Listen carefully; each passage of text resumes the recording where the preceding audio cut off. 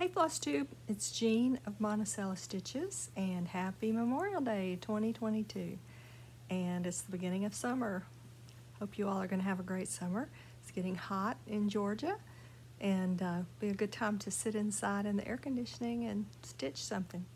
I wanted to share with you my different projects I have going on. Some are for my company, Monticello Stitches, and then some are just things that I just needed a break to do. But first I'll give you a quick sneak peek of one of the things I'm working on for Needlework Expo in August. I think I'm going to have 4 new offerings, and I will show them to you in August, but in the meantime I'll just give you a quick sneak peek. I'm really trying to limit my color palette because in the past I've just had oodles of colors, and let's face it, you can spend a lot of money doing cross stitch, and I'm really trying to keep costs down for everybody, and I use DMC floss most of the time. So this is just a peek of one of what I'm working on right now. Most of my things are influenced by samplers of the past, and this one is. So you can see I'm just kind of limiting it to pink, red, green, and then a couple of shades of green and a charcoal. So hopefully I'll have this done and framed, and I can show it to you closer to August so you can have a look and buy it. Yippee! Thanks. But in the meantime, I really wanted to do some other things. A friend asked me to try to make a pillow that he liked, and so I really had a big time with that, and I'm almost done. I have to just add a little more trim to it, but I wanted to show you how it came out. I'm really happy with how it came out. This is done on number 10 counts to the inch mono canvas that I think I ordered off Amazon. And then I drew my pattern on a piece of parchment paper and traced it onto the canvas. And then my design, he really wanted a bigger pillow, so I didn't have enough. This part was only like 10.5 inches, so I needed to go out. So I added this border, and my dear friend loves fabric, everything like I do. She had this wonderful upholstery fabric, so she gave that to me. And today I'm adding the braid, as you can see, and I'm almost through. I've got to go, this is the third full side. I've got to add it here. I'm just sewing it on my hand, and then pull it back to here and make these guys meet in a somewhat pleasing manner. To me, that's the hardest part. You want it to look like, hopefully that, like this, there's no bump there, seam. I don't always get that worked out well enough, but anyway, so I'm almost done. And this was about 5 weeks of work, maybe less, but I enjoyed it so much. I ordered my wool floss off the internet from Elizabeth Bradley. It was really like stitching like butter. I was real happy. But I'm a knitter too, and I have so much yarn. I have a ton of DK yarn, and I think that might be the best. I'm going to try worsted too, but I have a ton of DK wool that I'm going to try. I think that would work great, and I bought a ton of it from Knit Picks, and gosh, their stuff is very, very reasonably priced. So one 10-yard, let's see, one 10-yard little skein of the Elizabeth Bradley off their site was like $2.50, but a whole skein of double DK yarn from Knit Picks, their Peruvian wool, is, I don't know, a couple of dollars. So I'm going to do that. I've got another thing I'm about to trace off. So what I do is I'm going to take a pillow of my inspiration and print it in black and white, and with a Sharpie pen I'll outline it, and then I'll blow that up on my little computer and put it down on the table and lay the 10 mesh canvas over it, and you can see through it, so you just trace through there. So anyway, I don't know if I'm gonna get excited enough to do Monticello stitches in needlepoint too, but maybe. I just really am happy with how this came out, and I think my friend will be happy too, so that'll be great. So that was one distraction, and I'm all about distractions. So I got that done.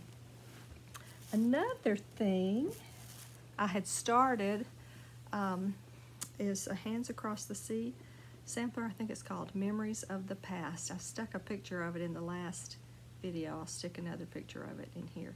I was watching Flosstube by the Attic Needleworks, those gals who are so fun and nice, and we all have seen SALs offered here and there, stitch-alongs, and they call them start-alongs, which is really more suited to what I do. I'll start them now, whether I'll finish them or not, but I thought maybe you'd like to stitch Memories of the Past with me as I make some progress. I'll share with you how much I've done. This is on 40 count, I think. It may be even smaller than 40 count. I have always worked on 32 count, and I'm very comfortable with that. 40 and smaller count, higher count but smaller weave is a little more challenging for my eyesight, but I'm trying. But I'll show you how much I have so far. It's gonna be beautiful. And I've made a mistake. I've got to take this whole bluish, greenish little border out because it's wrong. It should be up a couple of rows more. When I was at Nashville, I met someone who gave me such good advice. She does all her samplers on 40 or 46 or higher count, and I had started this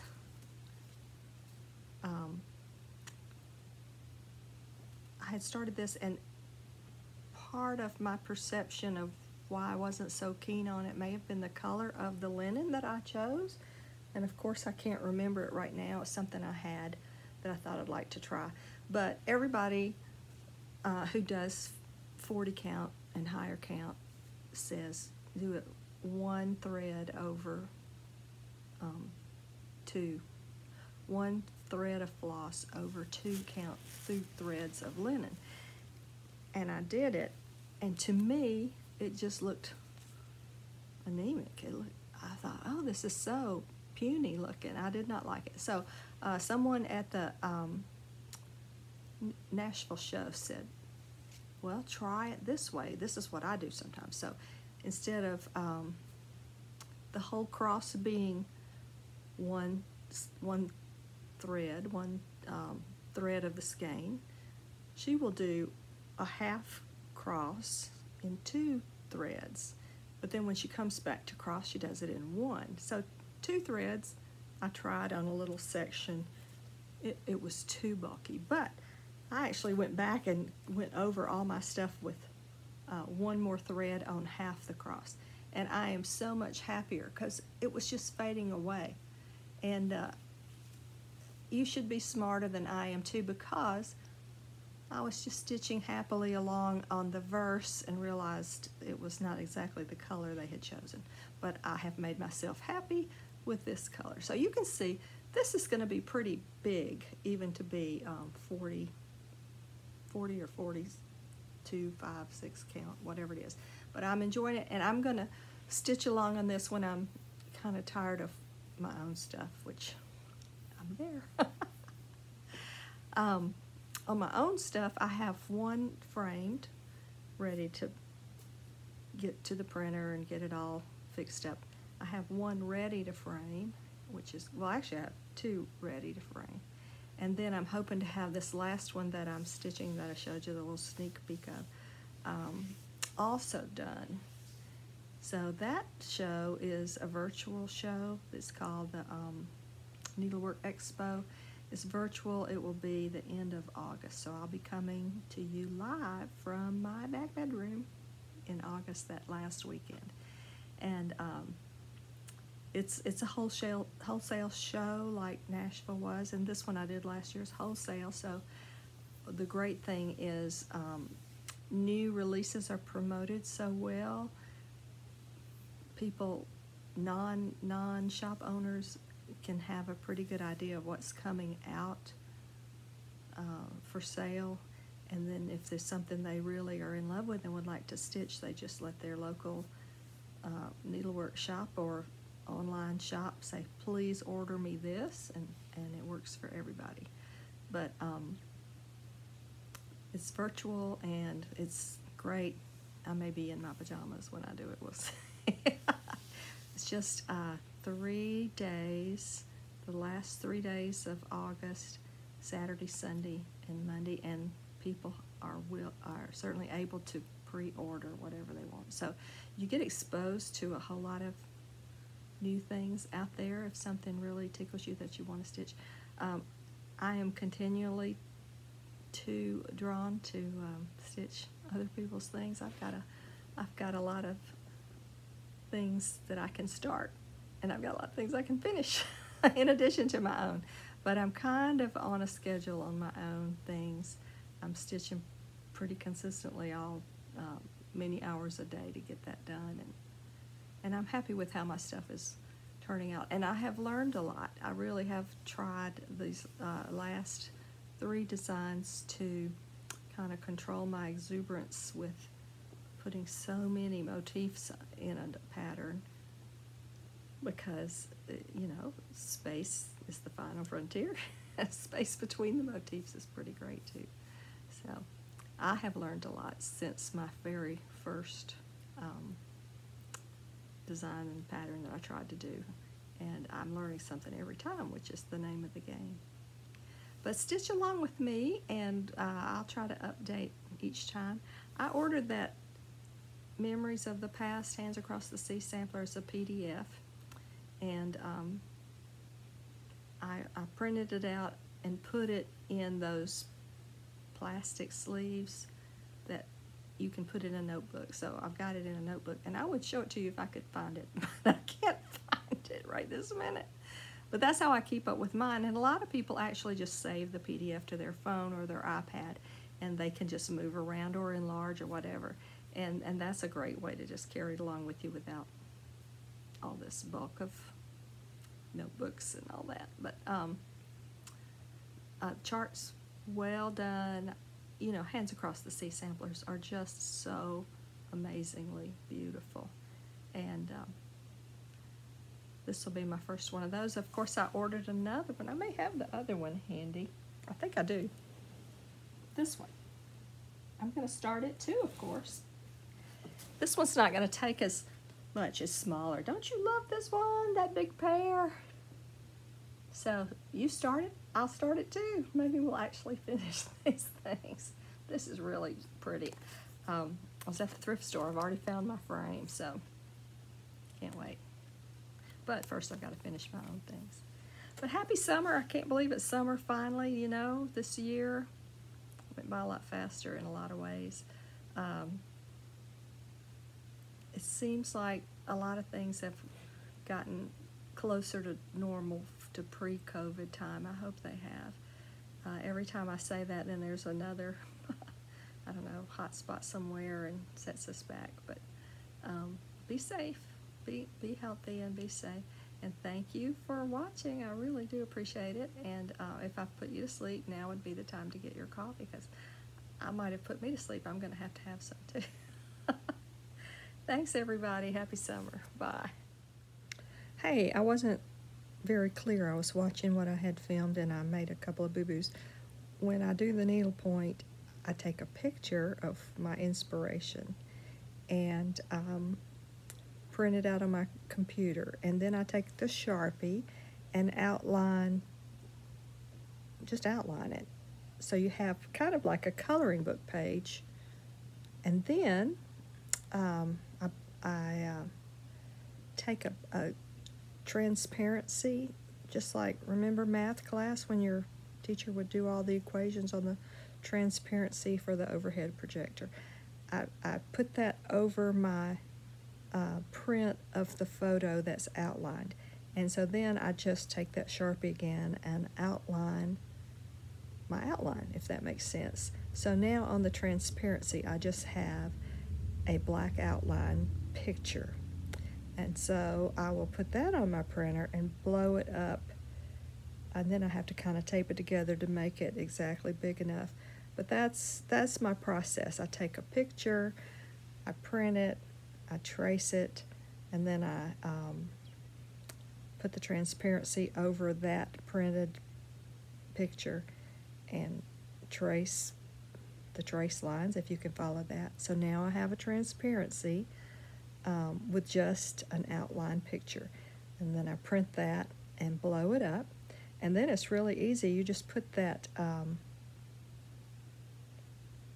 your new enlarged picture, put it down. I taped it down on the table, and then I centered my canvas. I ran the center of the enlarged picture, and then I centered the canvas on that, taped it all down, and then just, you can see it through the mesh. So I just traced it, and then I had my drawing that I wanted to needlepoint just right there on the canvas. So very easy to do, and you can do it too. And then it was really fun. I just did the 10th stitch, which is just a half cross stitch. I looked a lot on the Elizabeth Bradley site.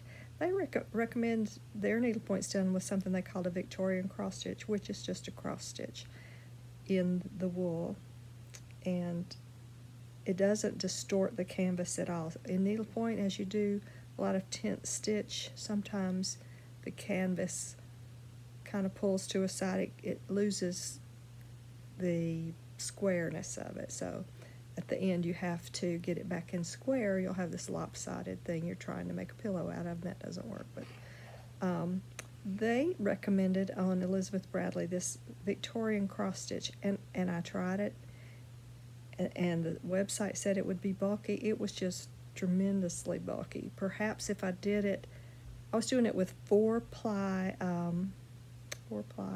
tapestry wool.